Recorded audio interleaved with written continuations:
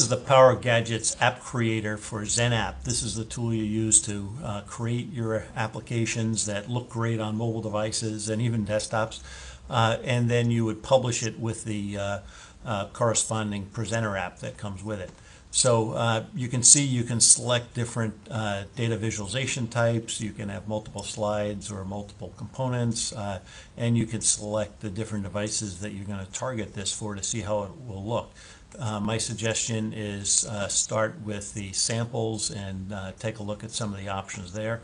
We've got a number of samples pre-ready, and here, for example, you can see we're set up with a Motorola Droid device with a financial application, and what you see is a number of data elements here. These data elements are visible. You can see the actual SQL query that creates that data element. So as long as you're able to create a SQL query or a web service or a PowerShell command, you can create great looking applications that look like this. So let's see. Here you see, for example, stock. We can go and look to see what the query was there. And again, it doesn't have to be complex, and PowerGadgets does the rest of it for you. What you can also do is manipulate the app so that you see different views. How's it going to look, portrait or landscape, if that's relevant. You can also go in and say, I want to see how's this going to look, for example, on a BlackBerry Storm. Similarly, I can go in there, rotate it, see how's this going to look like on an iPhone.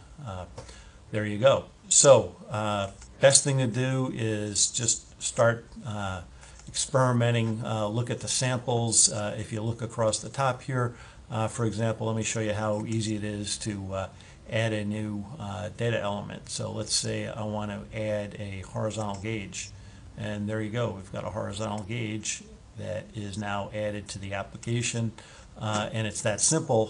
What I want to do here, though, is move it because I want that text at the bottom. So let's just drag it up here, and there we are. So we've now moved the horizontal gauge. The text is back at the bottom. Let's say I want to change the text there. I want to say, it says next up. I go over here and I want to change that to,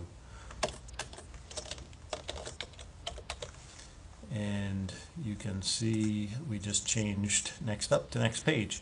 And it's really that simple. If I want to go now assign the data element for this this piece of information that's now part of my app, I would say data, choose data source, and again I can use PowerShell, I can use SQL, I can use a web service.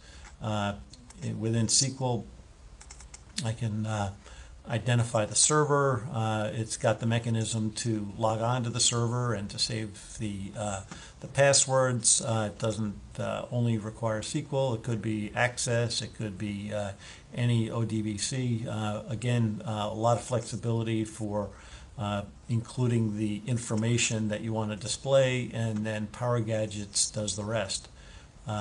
So over on the left-hand side, what you see are what's referred to as slides. Just like you would put a slide deck together for PowerPoint, you can now do that for this this mobile application that you're building. So let's take a look at some of these applications, what they actually look like.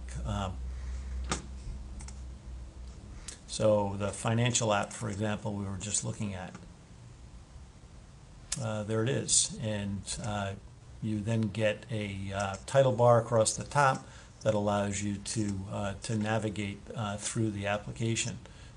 You can go in and look at some of the other applications we've got built here. Let's see, pick an IT application.